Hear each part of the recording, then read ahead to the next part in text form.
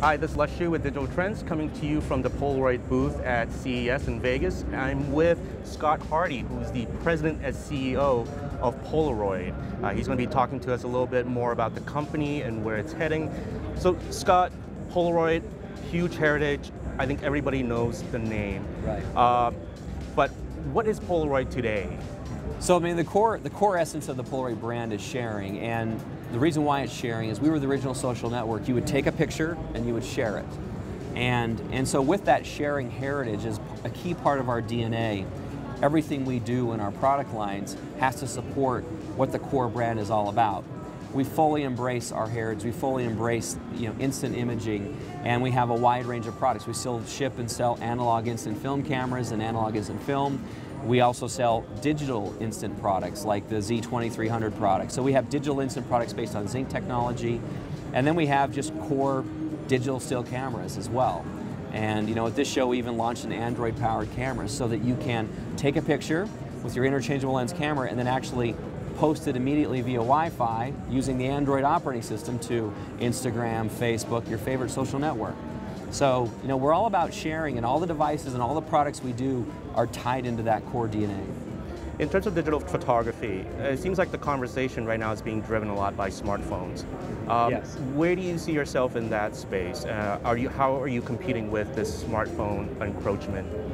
We've had to adapt our product line and go upstream into higher long zoom models, higher megapixel models, which has been great because it provides a much better product for the consumer. And at the same time, we even have applications that we offer as a company which work on your smartphone so that you can apply the Polaroid Classic white border and the look and feel that comes from a Polaroid Classic experience of instant photography and actually do that on your tablet or your smartphone. And then even more importantly is how do you help consumers output that into a physical picture? And we have an instant digital printer that works via Bluetooth so that people can take those digital pictures and then print them out on their own. And in the digital camera space, what are some trends you see emerging for 2013 and what trends are you following? Yeah, for us it's all about sharing. There's always going to be higher speeds and feeds and megapixels. That's not who our consumer is. Our consumer is someone that wants products that are fun, easy to use, affordable, value-oriented, and so that's how we tailor our product line. And so if you look around the products we're showing here at CES, we have a wide range of models that start at $69, $79 and go all the way up to $399, and that's the space we play in.